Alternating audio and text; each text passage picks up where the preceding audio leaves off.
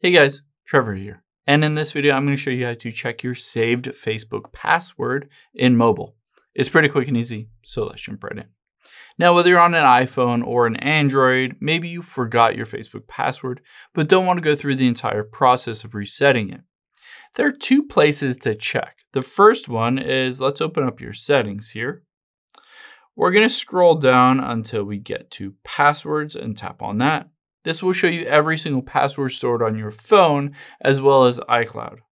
All I have to do is search for Facebook here, tap on it, and you'll be able to see my Facebook username, and right under there is the password associated with my account. I can always use that to copy and paste it, use it wherever I want without having to go through the process of changing it. However, let's say you use Android or you just are a big fan of Google Chrome and you use that browser instead. You can always check to see if that password is stored on your Google account. To do that, let's just open up Chrome here.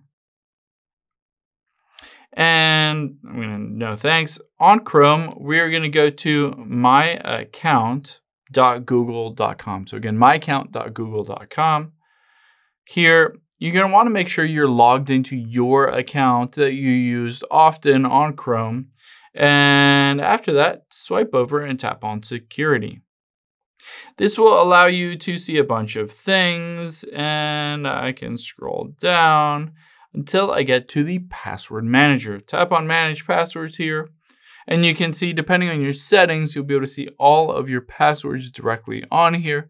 You can always just navigate to Facebook again and copy it and paste it or use it wherever you want without having to go through the process of changing it.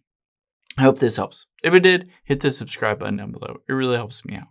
And I'll catch you on the next one.